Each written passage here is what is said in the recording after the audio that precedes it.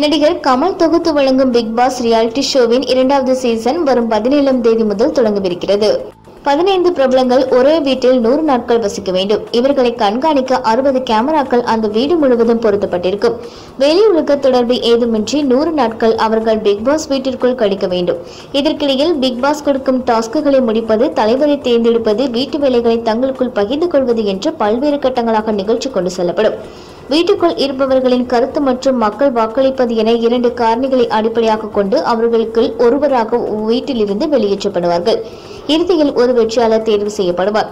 கடந்த ஆண்டு கலவையான விமர்சனங்களுடன் நடந்து முடிந்த பிக் பாஸ் நிகழ்ச்சியில் 6வது வெற்றியாளராக அறிவிக்கப்பட்டார். இந்த நிலையில் பலத்த எதிர்பார்ப்புகளுக்கு மத்தியில் பிக் பாஸ் நிகழ்ச்சியின் 2வது சீசன் வரும் 17ஆம் தேதி தொடங்குகிறது. 2வது சீசனையும் நடிகர் கமல்ஹாசனை தொகுத்து வழங்கினார். 2வது சீசனில் பங்கு பெறும் பிரபலங்கள் குறித்து ஆன்லைனிலும் ஆஃப்லைனிலும் விவாதங்கள் சூடு பறந்து கொண்டிருக்கின்றன.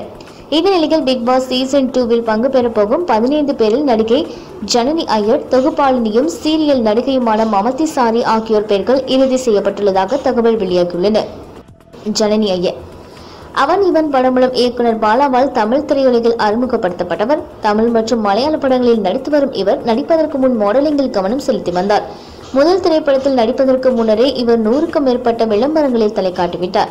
பிக் பாஸ் சீசன் 2வின் இறுதி செய்யப்பட்ட போட்டியாளர்கள் பட்டியலில் இவரது பெயரும் இருப்பதாக ஒரு தகவல் வெளியாகியிருக்கிறது. மமதி சாரி தனித்துவமான உச்சரிப்பு, கொஞ்சம் குரல் என்று சின்னச்சிறையை ஆட்சி செய்த மமதி சாரி ஒரு சிறிய இடைவெளிக்கு பின்னர் தற்போது வாணிராடி தொடரில் நடித்து வருகிறார். இவர் தொகுத்து வழங்கிய ஹலோ தமிழா, சமையல், செலம் இந்த நிகழ்ச்சிகள் பார்வையாளர்களிடம் பிரபலம். 2015ஆம் ஆண்டுக்கு பின்னர் அவர் சின்னத்திரை பணியிலிருந்து ஒதுங்கியிருந்தார். சின்னத்திரையில் ரீஎன்ட்ரி கொடுத்திருக்கும் இவர் பிக் பாஸ் போட்டியாளர்களில் ஒருவர் என்கிறார்கள்.